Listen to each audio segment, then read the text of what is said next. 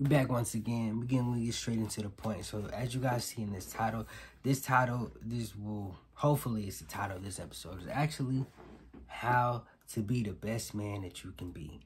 So I'm just go ahead and spill the beans. So one of the things that I've pride myself in is I study several different men, and I've studied several different men over the past couple of years. In doing so, I've studied the goods and I've studied the bads of literally every man that you could possibly think of, from the crackhead to the drug addict to the person who abuses their wife to the billionaire to the person who takes care of their family.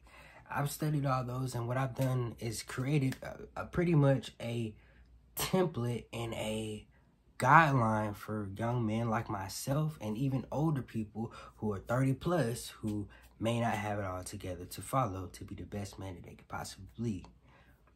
Number one is having discipline of self. When you're having discipline of self, you tend to know yourself and you tend to not let your emotions speak. You know, you don't do things off of impulse. And one thing that a lot of young men, especially, a lot of men, period, especially men in the black community, is that they suffer from a lack of discipline. They don't know how to control their sex drive. They don't know how to control the foods that they eat. They don't know how to control their anger to the point to where, you know, when they get intoxicated or even when they get into a situation that they do not know how to handle, they tend to flip out. They tend to end up beating up their spouse. They tend to end up flipping out, cussing everybody out, trying to always be physical. And a lot of these things that I've just mentioned, you probably seen. And a lot of that is the cause and the lack of discipline. A lot of people need to learn, a lot of men need to learn how to discipline themselves. Couple ways that you can do so as far as disciplining yourself is actually doing yoga, spending a lot of quality time by yourself and learning all about yourself. And what I mean by learning about yourself is learning what makes you happy, learning how to do certain things, learning where you want to be in life, learning how to get your affairs in order. Also, last thing is actually getting therapy. When you have therapy, when 9 times out of 10, and it doesn't even have to be a professional that looks at you, but somebody who can actually look at your life, even a close female friend who can look at your life and see what are your issues. And you also have to be willing to accept the errors that people are able to point out about yourself. The number one is discipline. Number two is the ability to take responsibility. This is one that I think is one of the most important things that a man can do. When you end up messing up, or when you end up in a position to where you're the man of your house, or you are responsible for a certain situation, the number one thing to do that makes you a man is actually taking responsibility and standing on business when it comes to handling those situations. And oftentimes, a lot of men who didn't have father figures, or even men who have had father figures, clearly don't know how to take responsibility and accountability and simply apologize or even try to fix certain situations. A lot of people, and a lot of that is because of the lack of discipline, and they tend to try to make matters worse by reacting off emotion, when they can simply just take the time to own up to whatever they did and try to fix the situation. And if a lot of men actually take the time out to account for and take responsibility for their actions, not anybody else's action, but taking responsibility for your actions, you would be in a different place than where you are today. If you know you're going through that. But if you're not going through that, more power to you, King, for sure. And then also, I want to pause, because one thing about this video, I don't want to make this video seem like I'm bashing any type of people. I'm actually, this video is, and this actual whole channel is actually for the growth and and betterment of all people. As you guys can see, all my past videos, I used to do videos like this back in the past. And if you follow me on Instagram or you follow me on TikTok or any of my other platforms, I've been doing this type of content. So if you guys are here, go ahead and like, subscribe, and share. But number one is discipline. Number two is taking accountability. Number three is learning how to treat women the right way. Oftentimes with hip-hop culture and just the way social media has everything really, really toxic, to where everything that young boys see on TV is pretty much toxic when it comes to the reference of a woman, from calling a girl out her name to not opening a door for when she's in the presence, not showing women respect, not always referring to sex 24/7, knowing how to have an intellectual conversation. All of those things are very important things that every man should know how to do. That way women can actually take the time to take you serious.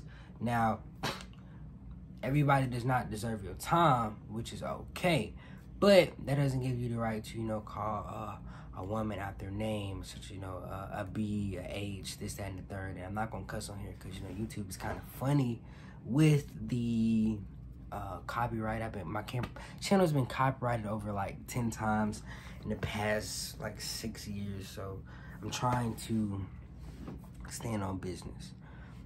But most definitely learn how to treat women. Learn how to treat women better. Even if you have to, I recommend studying different people on how they interact with women. Good people to follow as far as learning how to interact with women is people of the Nation of Islam, or people of Islam who practice Islam a certain way. When you study, you don't necessarily have to practice Islam or convert to the actual religion, but when you actually study the way that Muslim men and also people in the Nation of Islam actually treat their women, you once you start treating your woman like that, or even your female friends like that, they will show you a different amount of respect. And actually how I've been able to make so many different female friends is because I treat females with respect. I'm not always trying to get into females' pants or trying to just use them and abuse them, basically. You know, and also just maintaining discipline. So even when, you know, a woman is coming at you crazy, knowing how to deal with women, that's another thing. Is, you know, when a woman is coming at you crazy or physically, violently, this, that, and the third, knowing how to deal with them is essential. Not letting your emotions speak and flipping out, putting your hands on a person, but actually learning how to deal with certain situations, which is going to actually lead me to my fourth topic. And the fourth topic is training, being able to train. A lot of men, as I see, do not know how to properly train, which, when you don't know how to properly train, when you're not training daily or weekly or training reoccurringly, you're clearly not prepared for war. So when something actually goes down, you are going to be caught lacking. In fact, I had an incident last year to where I wasn't training like I was supposed to be, like I normally would, and an incident happened and I did not know how to handle it. And, you know, kind of messed up a couple of things that I have going on in this year, but there was a history lesson. And just remind me, okay, you need to be training every day. Training in combat, and also training your mind mentally to handle certain situations. Especially so when you're the man, you the go-to person. You the person that need to find a solution. You're not the person that, you know, just sit around and go cry and just or sob all day and just sit around and just sit in sadness all day. That's not what men do. Men find solutions, and men find solutions to their problem and actually get things done. When you get things done, a lot of people will respect you, especially when they see that you actually taking the time out to get things done and you standing on business. One of the things that changed my life when it came to being in real estate, or just being in the podcast game, and also just being in the business world in general, was me standing on business. no matter what situation, no matter how much money I had, I always took accountability for anything wrong or right that I did. And I stood on that. And I also stood on respect, and I stood on honesty. It's not one time, but can't nobody say that I ever did any foul business, or anybody said that I've actually told them a lie. You know, a lot of the things that I say, I am the type of person that I do joke a lot, but one thing about me is I always stand on business. I'm always going to be 100 with everything. And I'm always going to show that respect, too. So make sure you guys are actually just taking that time to stand on your business and be assertive. You know, it's cool to be okay, and it's cool to be jiggle. It's cool to be that guy, but also learn how to be assertive. And one of the things that helped me was actually took martial arts. So I train daily. I know how to shoot. I know how to clean guns. I know how to stab. I know how to pretty much do it all to prepare myself for any type of situation that does come my way. It's definitely, highly, highly recommend that every man knows how to shoot a gun, knows how to use knives, knows some type of martial arts, whether it's jiu-jitsu, learning how to fight on the ground, learning how to do hand-to-hand combat, learning how to use every single different object as weapons. Also, learning how to de-escalate situations. The number one thing that you want to do when you get into a physical confrontation, you want to try to de-escalate the situation first. Because the last thing you want to do when you actually know that you could actually do something to somebody is actually de-escalate the situation so everybody can go home safely. Leads me to number 5. And number 5 is going to be taking care of your appearance. One of the things that changed my real estate career, and one of the things that just changed my overall skincare business, was actually changing my appearance. I started getting facials. I started getting my nails done. I started getting my feet done. I started getting haircuts every week. And that dramatically changed the way people looked at me. Like, people, every time I pop outside. I also changed the way I dress. Upon changing the way I dress, a lot of people, they'd be like, a lot of the older people, because, you know, I just turned 22 at the time of this recording. A lot of people, they giving me utmost respect. Like, hey, brother, you look really good, man. What do you do? Type deals, you know, and it gives a different look on you. A lot of people have been giving me compliments. They be telling me that I'm handsome, and, you know, I'm doing the thing. It makes you look different when you actually taking the time out to invest in your physical appearance. A lot of people tend to notice that, especially when you're a young man, a young black man at that. As you guys can see, you know, my skin is really smooth. I'm actually due for another facial next week. But yeah, that's on the way, so definitely want to take care of your appearance. And other than that, that's pretty much it. I'm actually going to do a part 2 of this video if you guys like this video, but be sure that you guys like, subscribe, and share this video to hopefully help somebody else to become a better man.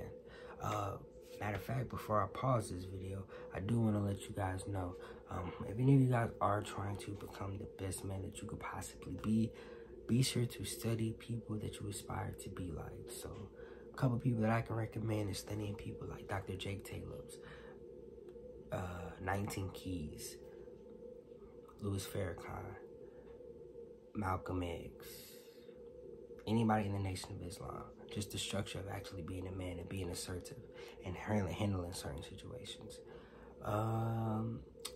Couple other people, I don't know, but it'll be in part 2. If you guys like this video, I'll do a part 2 video. Let me know in the comments below.